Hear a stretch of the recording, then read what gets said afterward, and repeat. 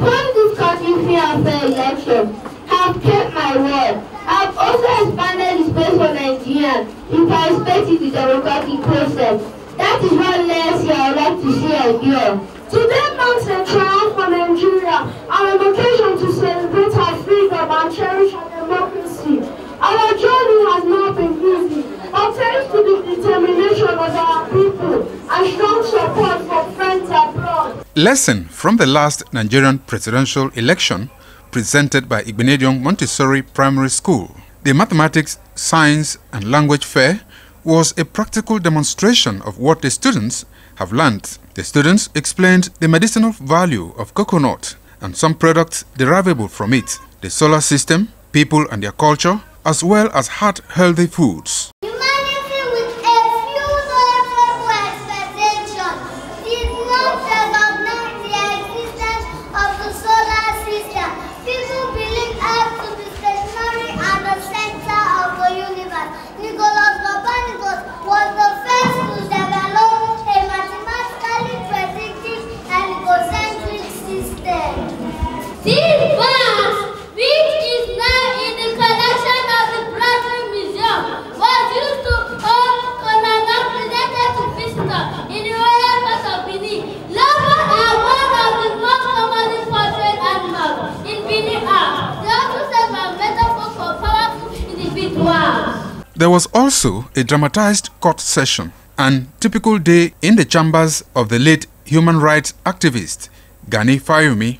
Based on all the evidence presented before this court, I find the accused guilty.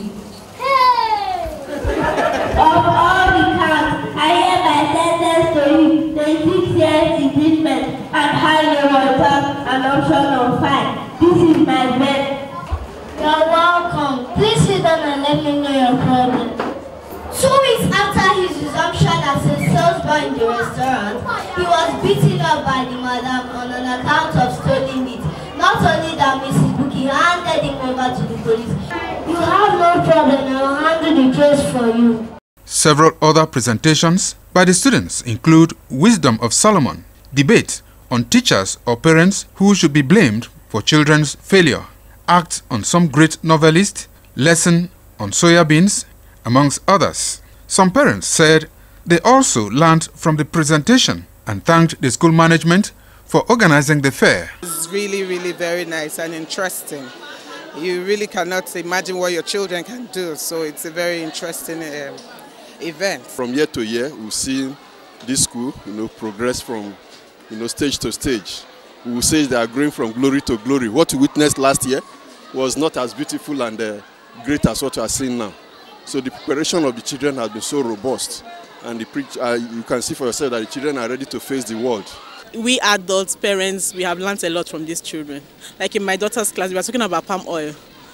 I use palm oil every day, but I never knew all the things it does to the body until today. They were able to educate me. I believe all the parents that came here today, they were able to get something out of their children's mouths. The principal of Igbinedion Montessori Primary School, Ms. Phil Igwese, said each year the school adds new innovation to the event and urged parents to send their children and wards to Igbinedion Education Center and watch them excel.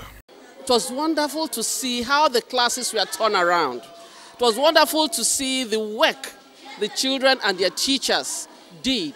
A lot of researches went on. We thank the board of this great school for making it possible for all the teachers in our school, from nursery to primary, to own a laptop. They did not stop there. They equipped our ICT center, where the internet is 24 hours, which means the teachers have access to the internet and the students also have access to the internet. Mathematics, Science and Language Fair is an annual event of the Igbinedion Education Center to showcase the stuff the students are made of. Pius Nsogo reporting.